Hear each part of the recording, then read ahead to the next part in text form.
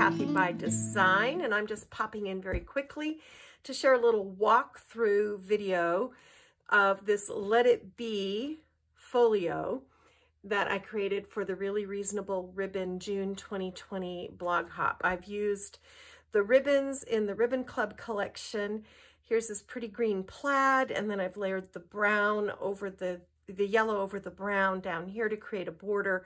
This is a slimline, sort of a modified slimline. It is 4.5 by 8.5, and I've fussy cut from the 12 by 12 paper this large sunflower, and then layered in some Reneabouquets, this beehive, these beautiful lemon bees, her beehive background, and then filled that in. These are actually mustard seeds, so don't forget to check your kitchen. There's some cool stuff there. These are little buttons I had in my stash and a few little rhinestones. I've topped this with some burlap, ivory burlap string, and these are little birdie flowers. Then I've used this Tim Holtz clip to hold everything closed, and this opens out like this. So over here on this short side, basically what I did was I just scored my paper. I want to make sure I'm telling you the right dimensions here.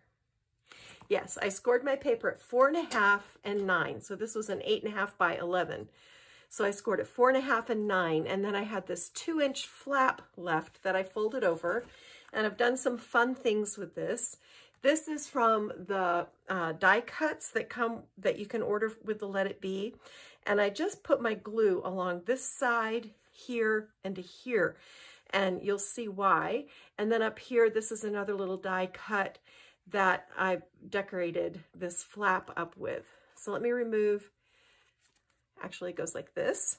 Then it flips open, so you can see how I turned this element into a pocket by putting the adhesive just here, here, and here. That's a really fun thing. It creates, like, I call these sidecars. And then I just decorated this panel. Actually, let me fold this open. I cut this panel to a width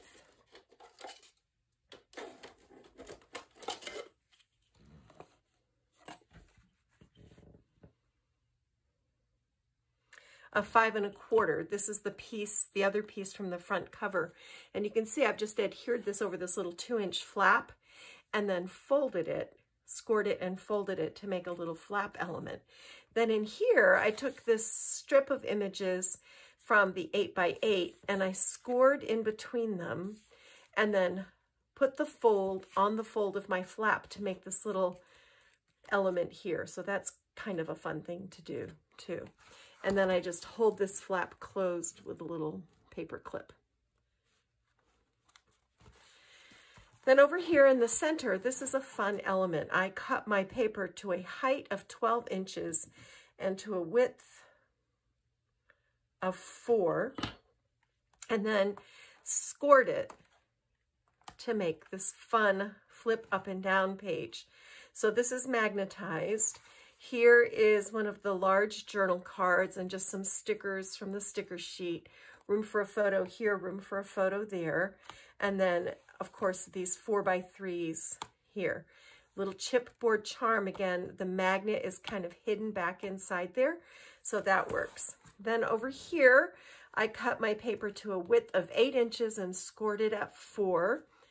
Used some more of these journal cards, and then this is a little pop-up element. So I just made a little Z-fold. Basically, this is 8 inches by 4, and I scored it at every 2, and then just glued. You can see this is glued down. This one, I created a little hinge behind it so that the pop-up element would move freely. So you can kind of see that.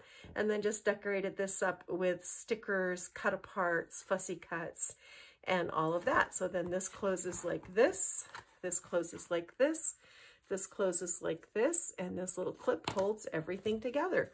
So kind of a fun little project. I love this collection, and it's a great match for the Really Reasonable Ribbon Club collection in June. So I thought you might like to see that. That's really it. Short and sweet. And I'm going to go get my craft on. Bye.